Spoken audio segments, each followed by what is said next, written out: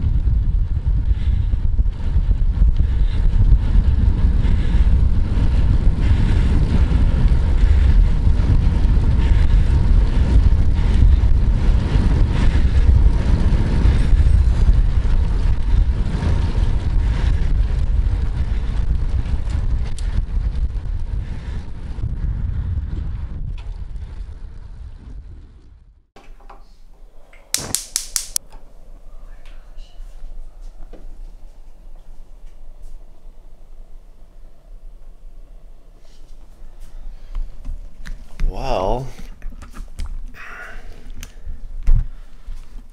it's 5 a.m. and good morning, everyone. It's Saturday, January 26th, and today we're going over to the first Grasshopper Adventure Series ride of the year. This is 2019. The ride starts in Ukiah, California, and it goes up a road called Ukiah Road. That's a paved road. It's a paved climb, and from there it turns onto Low Gap Road. Low Gap Road I've never ridden before, but from what I've been told, it's a gravel road, and there's a series of climbs on the course and a very large descent at the very end. Something like that. I don't know exact details. I'll find out more as I'm riding it. But the ride is approximately 42 miles long, so it's a very short distance, but it's 5,800 feet of climbing, some of which is off-road climbing. So there will definitely be a challenging course. I've heard somewhere in the neighborhood of 3.5 hours is typical. So we'll see how we do. I was gonna ride my FitCycles bike, and I had worked on it all week getting it ready, and then last night I was looking at how beautiful it is, and I thought, why am I getting this thing all dirty on the first day? So okay, correction on the route. I said Kamchi Ukiah Road. That was incorrect. I just checked the map. The route goes up Ore Springs Road from Ukiah to Low Gap Road back to Ukiah. It's about 42 miles total and 5,800 feet of climbing. Now that's what we're going to be riding today, and we're getting some coffee going now. I'll be on the road soon, and I will see you over at Ukiah High School where the start of the ride begins. So let's head over there shortly and get our packets and head over to the start line. It'll be an interesting day. I'll see you right back. See you then, like, let's not fly. Okay, fine.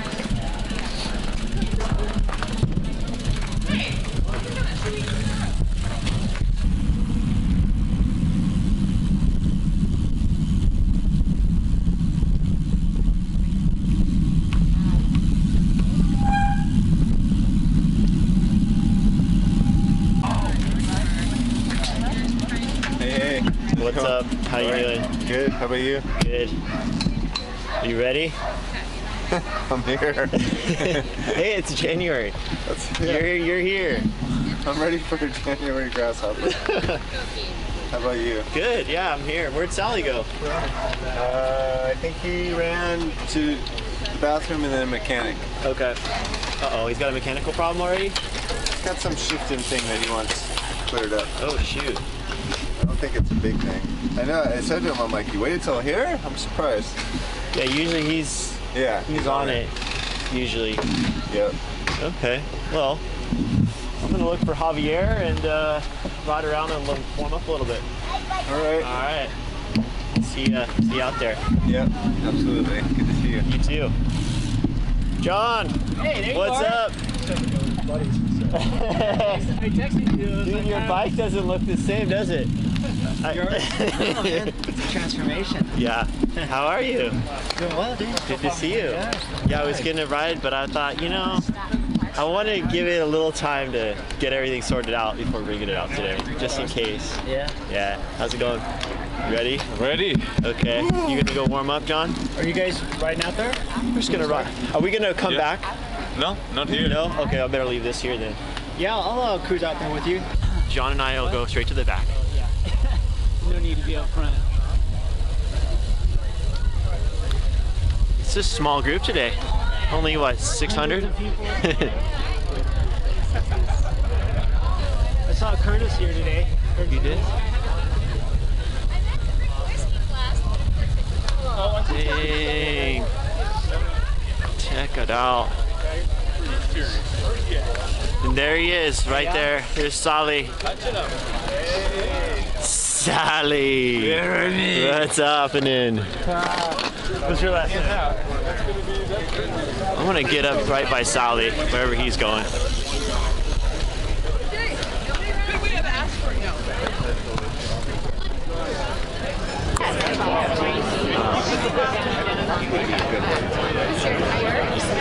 So this is the start of the season. There's, I believe, 6 races or rides, if you want to call it that. Well, let me say it. We'll say this differently. There's 6 rides. Some people race it, some people ride it. It's an adventure series, so it's kind of up to you how you want to do it. I'm here with Therese and Miss Schools, and I wanted to do a recap of the ride with her. She wasn't involved, but I'm very curious about how it went. I Yeah. have so many questions to ask you about it. yeah. So let's go into it. It was a really fun day. Okay, first can you tell us about the route, what the terrain was like and what the profile was like? Yeah. Well, the ride was about 42 miles, so pretty short in terms of mileage, but it was about 5,500 feet of climbing, and so it was very hilly terrain. And the start of the ride was on pavement, and so about half the ride was pavement, and then the other half was fire roads, dirt fire roads. And whereabouts was this route? Did this route take place? What county? What? Yeah, so it started in Ukiah, the city of Ukiah, which is in Mendocino County, and it went up a road called Ore Springs Road, and that was the paved road, and then eventually we turned onto a road called Low Gap, and that's the name of the ride, but that's actually the name of the road that we were riding on as well. And that road is all dirt, all the way back to Ukiah, so it made kind of a big loop out west of Ukiah and then back to Ukiah, so big loop. Wow. Well, not big loop, it was only 42 miles. Sounds fun. It's been kind of wet, rainy conditions the last couple weeks. What were the conditions like on the ride? Yeah, the ride conditions were perfect actually. The weather, so we've had rain up until about a week ago, we had a lot of rain, and so everybody was kind of getting nervous about how muddy it would be. But we had a week of break from the rain, and so it had a chance to dry out. There was still a little bit of mud in spots, so it wasn't perfect, but the weather was perfect. But there was definitely some muddy, kind of rutted spots where you had to be really careful because, yeah, you know, if you weren't paying attention, you could come around a corner and you'd be right into a really slippery corner, or you'd get into a rut that, you know, as more people ride through it, it creates more defined ruts, and if you didn't follow that same line, you could easily get thrown off the bike. Wow. So, what bike did you decide to ride, and how did it handle that? Well, you know, I was gonna ride my Fitz cycles, the new bike, but the night before, or Friday night, I had it all ready to go. There was a few little things I kind of wanted to sort out, and I haven't ridden it much, so I was on the fence about riding it, and I decided at the last minute to not take any chances, and I pulled out my hardtail mountain bike and went ahead and threw on some Compass tires, some 44 millimeter wide slicks. I knew that the ride wasn't going to be, since we had dry weather, and I knew that there wouldn't be a lot of technical terrain, that the slicks would do really well in the paved section. And then I've gotten pretty used to riding them even off-road, so I felt comfortable using them. And so anyway, I made that call. I went ahead and rode the And do you feel like it was a good choice? Yeah, because, you know, the thing is when you get back home after riding in that muddy, through those mud puddles, just the thought of having a brand new bike covered in mud, you know, at the end of the day, I felt really happy with that decision. Okay, good.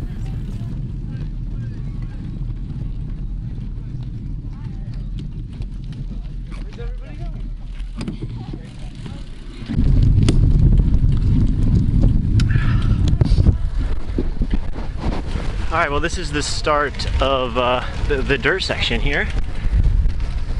Looks pretty dry, actually. A lot drier than I was expecting. So we'll see. A lot of climbing on that paved road, but it wasn't too bad. Feels good out here. Yeah, it's gonna be fun. Look at this. It's not bad. Not bad at all.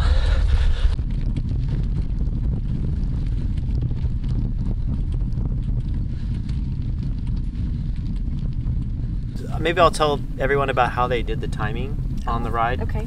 So there was about 420 people finishing the ride. I don't know how many people signed up, but there was 420 finishers. And the way they kept track of all the timing was they actually gave us timing chips this time, which was pretty cool. And you had to mount it onto the handlebar. So we did that, and that kept track of our time. And then at the end of the ride, there was like a big party kind of celebration type of thing.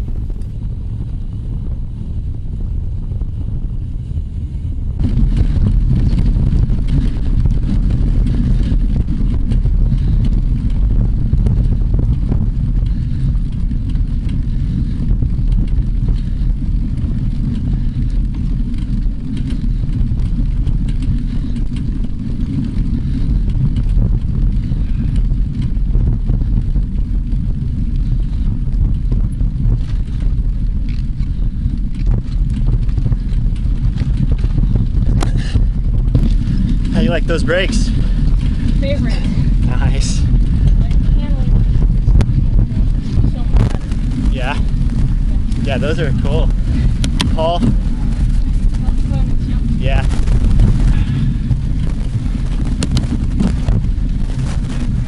What's up? How you doing?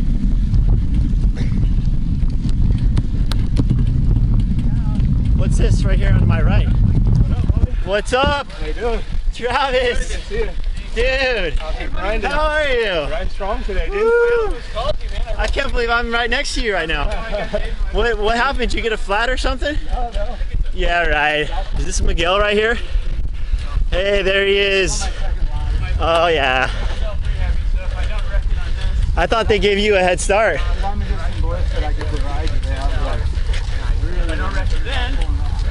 Considering myself back. Sweet. Travis, how have you been? Good, man. Same. Dude, busy at work. Oh, yeah? And all that good stuff, so. Yeah. How about you? Did you get your rig set up yet? I did. I was going to ride it today. but I put a crank on that's, the Q factor is, it's enormous. Really? I feel like I have to turn my heels in just to feel like a normal pedal stroke. And so that was like, nah, I don't want to. Yeah. And it's so new, I don't want to get it dirty yet. Yeah, pretty. Yeah. What were a couple of the highlights of the ride? What did you enjoy about the ride? Yeah, there was several highlights. The first climb right out of the gate was 6.5 miles of fairly steep climbing, actually. When I looked at the profile, it looked like it wasn't going to be real steep. On average, like the average gradient didn't look bad, but when you actually were riding it, it was kind of steep, and then it would level off a little bit, and then it was steep. And then the descent, the final descent was a highlight, because you come up after you, so you do this little climb, then you drop down on this dirt road, and then you're doing some rollers, and then there's this last final climb. It's 4 miles of dirt climb, and it was punishing after all the climbing you did and all the ruts you've ridden through, and your body's starting to feel the fatigue, and you're doing this 4-mile climb. And then all of a sudden you finally get to the top, you come around the corner, and there's this amazing view. You can see, you're looking east, you see all of like the valley down into Ukiah, and it's just all of a sudden the whole bike ride and race, everything goes out the window, and all you can focus on is that beautiful view for that half a second, and then all of a sudden like you come back to reality and you realize like I'm on a bike race and I need to keep moving. And so then it's just downhill, and it's downhill for the downhill was like over 20 minutes long, downhill. Sounds like it all paid off. Flying too. It wasn't like we were going slow down this hill. We were flying. I was following a guy on a hardtail mountain bike who was following a guy on a like some kind of a gravel racing bike. He had big, we all had, both of those guys had much bigger tires, and they both were knobby tires. And it was a dirt descent, and we were flying down this. We were doing over 30 miles an hour down that descent. And you go around these corners and there's nothing down there. It literally just drops off. See, if you went off that corner, you are done. But you don't even think about it. You're just going so fast. You're just focusing on what you're doing, and lots of like washboard and stuff. And oh, okay. Yeah. The washboard. A lot of washboard, and I mean, I really appreciated having that shock on the front at that point. Yeah. And then you come down and you're just going down and down and down, and you just think, man, where is Ukiah at? And then all of a sudden, like, you hit this little strip of pavement, and then literally, like, you come around a little corner and there's the finish line, and it's over. Yeah. It's amazing. It's a weird feeling to think that you still have like 5 more miles to go on the pavement, and all of a sudden you come around the corner and boom, there's the finish line. And I'm like, oh, there's the finish line, and it's over. Wow. Done. And you're right back to the start. You're right back to the parking lot where you started. Amazing. It's so amazing.